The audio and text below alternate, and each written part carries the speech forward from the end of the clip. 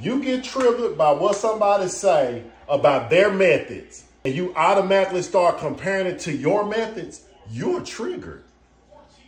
Because you need your way to work more than they want theirs to. See, you need yours to work because you need yours to work to counteract something that traumatized you before you got started on your journey. That's the reality of it. So you're going to get mad at me because you're going to tell me that I give my kids a voice. Your kids don't need no voice.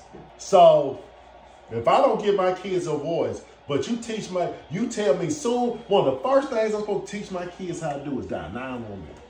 But you tell me not to give my kids a voice. So if I don't teach my kids how to live in this real world, how they gonna call 911 and convince the person on the other line that it's really something wrong? How? If they can't talk defensively, if they can't answer questions, if they can't truly explain outside of mama fell. No, it's bigger than that. My mom fell.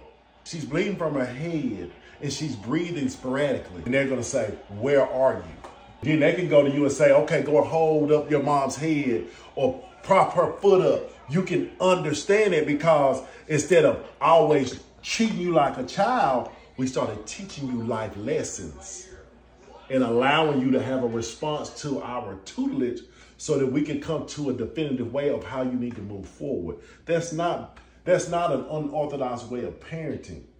That is preparing a vessel that you brought into this world without their permission to be able to survive at the highest and most productive level that they can by giving them all the knowledge they need as soon as you can.